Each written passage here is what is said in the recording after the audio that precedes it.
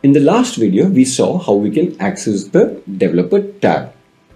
In this video, we will talk about Excel's macro security. How can we enable a macro? How can we disable a macro? Which setting should I choose? And many more things. Excel's default setting is to disable all macros with a notification. This way, if you try to open an Excel file which has a macro, then you will be presented with a yellow notification bar which says macros have been disabled. And you may or may not see an enable button next to it. Now, why did I say you may or may not see it? That is because of restricted permissions set by the administrator of that organization. And if you are in one such organization and you want the macros to be enabled, then you will have to speak to your administrator.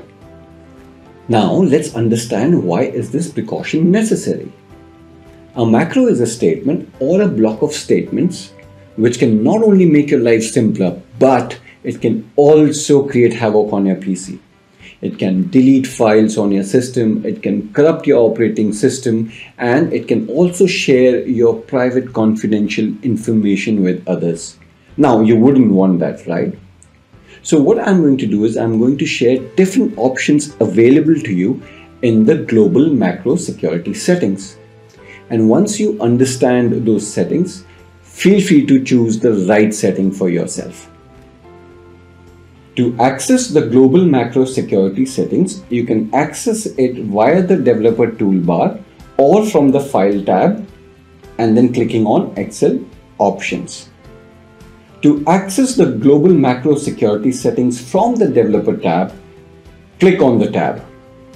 If you do not see a developer tab, or if you do not know how to enable the developer tab, then do see my previous video, which is how to enable the developer tab in Excel for Windows. Once you are in the developer tab, click on macro security and the Trust Center dialog box will appear with the relevant tab selected, which is macro settings. In case it is not selected, go ahead and select it. Let's close this for a moment. The second way to access Trust Center dialog box is via the File tab. So click on the File tab to access the backstage view. Then click on the option which is right at the bottom. And you will be presented with the Excel Options dialog box. Select the Trust Center tab and then click on Trust Center Settings. Once you are in the Trust Center Settings, select the Macro Settings tab if it is not already selected. So we saw two ways to access the Trust Center dialog box. There's a third way using shortcut keys. In fact, I will share two shortcut keys with you. The first one is Alt-F-T. Now, how did I discover that? If you saw my previous video, which is how to enable the developer tab in Excel for Windows, I shared a secret on how to find out the shortcut keys of different menu items. And that is by pressing the Alt key. So let's press the Alt key. And you will notice that the File tab shows you the shortcut key. We just saw that the Trust Center dialog box can be accessed via the File tab. So after pressing Alt, now let's press F, which is the shortcut key for the File tab. And the shortcut key takes us to the backstage view. Right at the bottom, you will notice that Options also has a shortcut key, which is T. So now let's press T. And we get the Excel Options dialog box. So what I'm going to do is I'm going to close this and I'm going to try the shortcut key in one go. So I press cancel. Now I'm going to press Alt-F-T and I get the Excel Options dialog box. I'm going to cancel this now.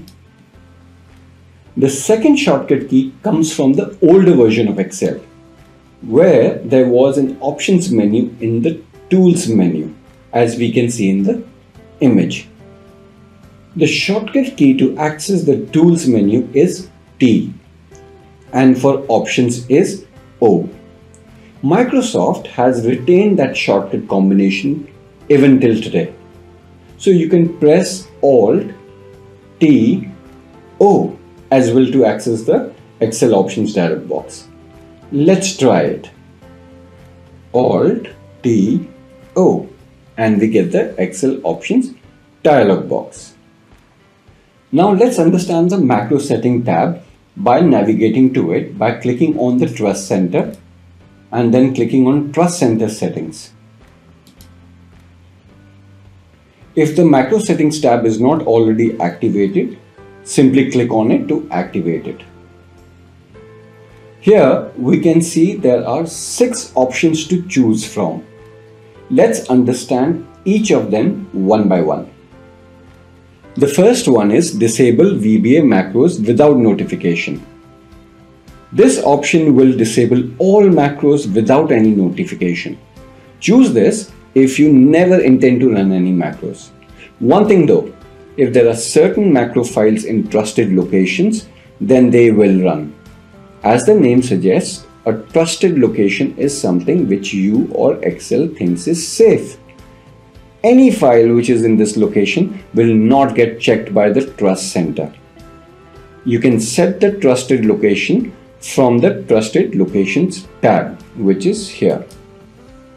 So you should use a trusted location to store a file when you do not want that file to be checked by the Trust Center. I will talk more about trusted location in my next video. So do remember to subscribe if you haven't already subscribed to this channel. The second option is Disable all macros with notification. The difference between this and the first option is that Excel will prompt you with a yellow notification, as I mentioned earlier. This is a recommended setting and hence it is the default option in Excel. To enable macros, simply click on the Enable Content button and you will be able to run the macros. And if you do not want to enable the macros, then simply get rid of the notification by clicking on the X button, which is on the extreme right. The third option is to disable all macros except digitally signed macros. Before we understand this, let's first understand what is a digital certificate.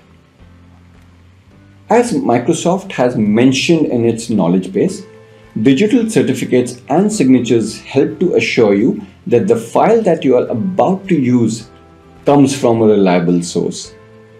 Excel uses digital signatures on the workbook contents to help ensure that the workbook has not been modified and saved since it was signed.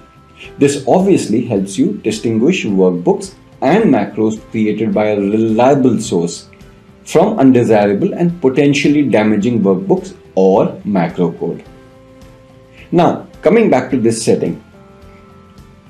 If you choose this setting and you try to open a workbook, then two things will happen.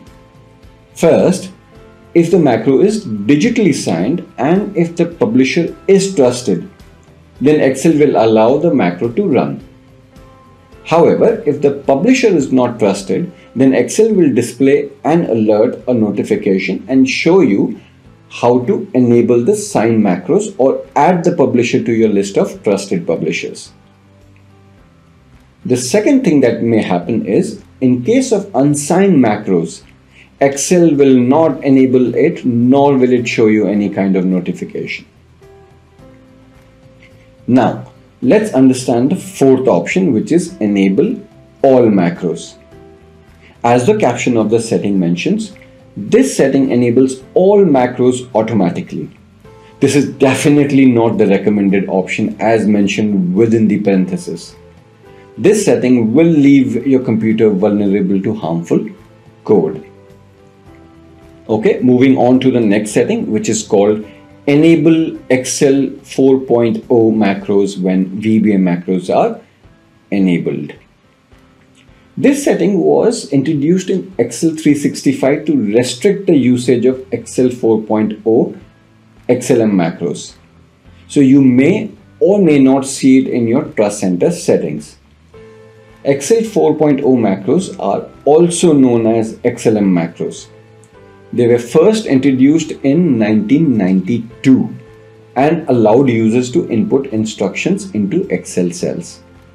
These instructions can also be malicious and should be disabled if you do not want to work with Excel 4.0 macros. The last setting is Trust access to the VBA project object model. This setting controls access to the properties and methods of the workbook.vb project property. We will not go into this at the moment. We will talk about it in one of the future videos when we are actually working with the VBA project object model. For the time being, leave it unchecked unless and until you already know what this does and you have enabled it. I hope this video answers few questions like what is Excel's macro security? How do I enable or disable macros? And which setting should I choose? If you have any other questions, feel free to leave a comment in the comment section below, or you can also send me an email on support@teamexcel.com. A quick reminder, I will be posting 2 videos every week, one on Monday and the other on Thursday. If you like the way I explain things and if you think that my videos can help you in your quest to learn Visual Basic Programming, then go ahead and like the videos and subscribe to the channel by clicking on the bell icon. And I'll see you on Monday when I talk about trusted locations.